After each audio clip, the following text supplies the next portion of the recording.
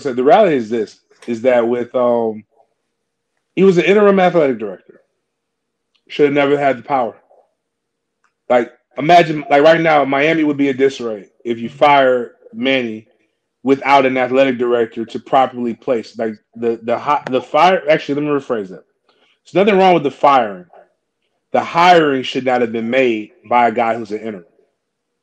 And what happens is like you should that should have been the job of the AD.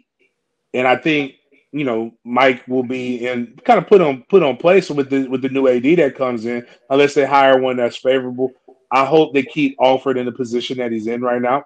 I think he does exponentially better for the university as the president of the booster club and influencing and helping bring an athletic director over. His name escapes me, but he's currently at Alabama right now. He's an associate athletic director, but he has ties to Florida State. Jeff Perriton. Yeah, Jeff. Jeff was there when I was at Florida State. So I think Jeff would be a perfect young, energetic, up-and-coming guy that's seen what it's like at a big program that can help us structure and get caught up to where we need to be at. I don't want an athletic director from New Mexico or wherever the hell. I want an athletic director from out of the SEC. Or even if you want to give me somebody from the big schools in the Big Ten, I'll take that as well. But I need somebody who knows what, so when this football only facility is built, I need the layout and designs for the next one. That's what Georgia has. Georgia just got done building an indoor practice facility and stuff, and they already got the blueprints for the next one because the one we're building right now is already obsolete. And that's unfortunate, but that's just what happens when you get in the game so late. But what I would say is this is like, that's why Mike shouldn't be. That's the other reason why I don't think Mike should be fired. This guy shouldn't have hired him in the first place, and this guy does not deserve to fire him. And you go in with a guy who has ties and a guy who can work hand in hand with those things. He shouldn't have been able to he has no experience. He was an accountant, and that's what he does very well, and that's what he should have stuck to. You bring in an athletic director who is competent enough to be able to see 3 to 4 years down the road. Because guess what would happen? And this is like Mike had this is his 6 years as head coach, right? Well, 7. Yeah, no, it's 6. Yeah, 6 years as head coach. You know what happens this year if everything works out the way that it was looking like it was going to work out? Like we wouldn't have won any worse than 3 wins last year. We wouldn't have been any worse than 5 wins this year. And you know what we're doing right now? We're firing a coach, and you know who will have the ability to hire? Mike Norvell. But Mike Norvell would be 2 years better as a coach. He would be 2 years more mature as a coach. He would have more ties. He would have more things going on. And I'm not even saying he would be that guy, but I'm just saying he wasn't going nowhere. He wasn't leaving Memphis. And I think I've said this on this show numerous times. No, and we've just seen now, because again, I saw somebody put a comment up there.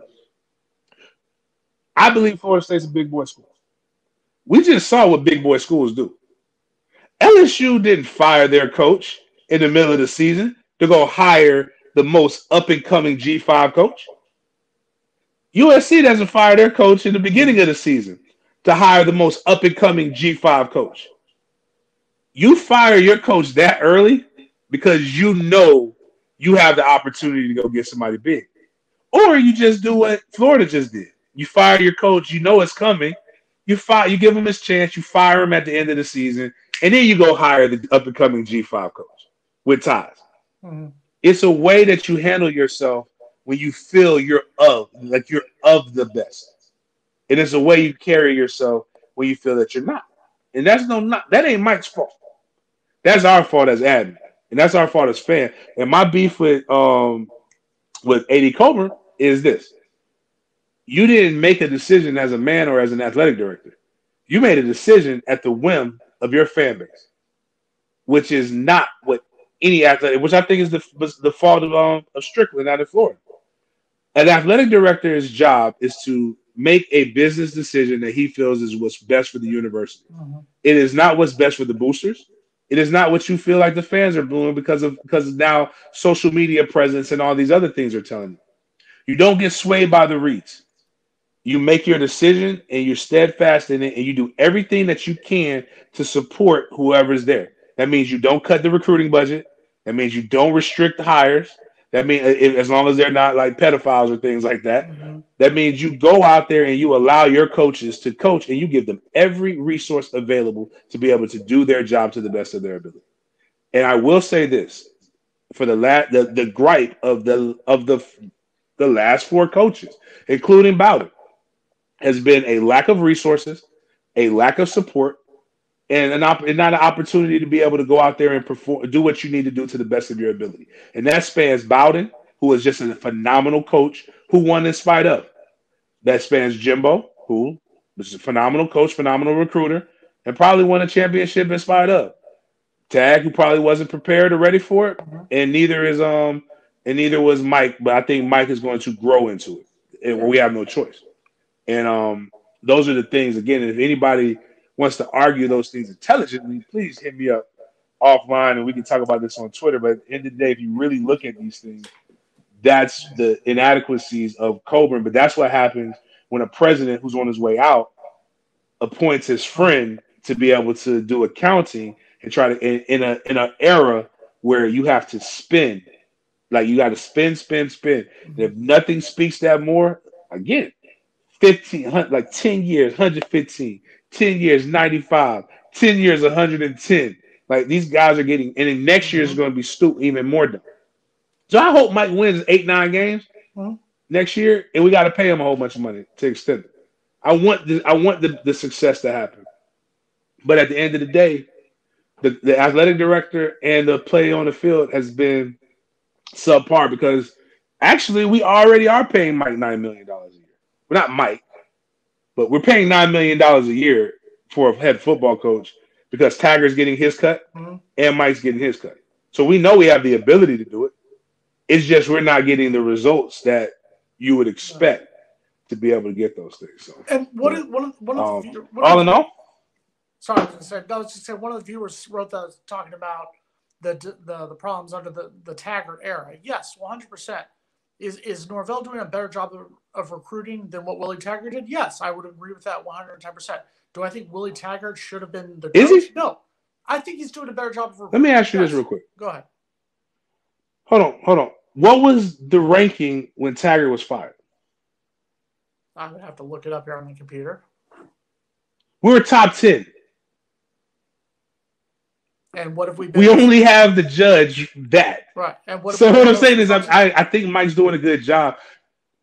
A lot of the off the field stuff that we heard about that we should have never heard about because that always makes me because there's things I hear about too. But you should not know about the locker room. That the locker room, like that's too much pillow talking. That right there was an indictment of Taggart in the first place and why he should have been fired because that won't happen under Mike because Mike will cuss your ass out. And I know that for a fact.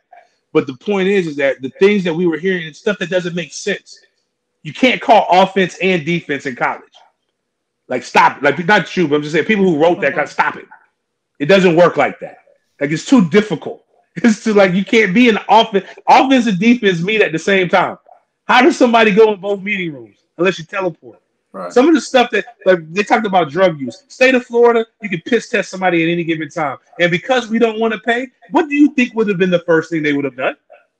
They would have urine tested them. A lot of the stuff that we heard sounds really, really good on Real Housewives of Atlanta or Beverly Hills Housewives. And that's the problem with our fan base, which is why we did not move like LSU moved. It's why we did not move like USC moved. We move with gossip, and everybody has to be able to tell the story. To quote a poet by the name of Dwayne Carter, Lil Wayne is what they know. Real G's move in silence like lasagna. We are a big-time program and fan base. I'm here to tell you guys. I'm shaking you. Stop acting like children and stop acting like women watching soap operas. Start acting like the big dog we are. Have some standards. Hold people accountable. And have the expectations.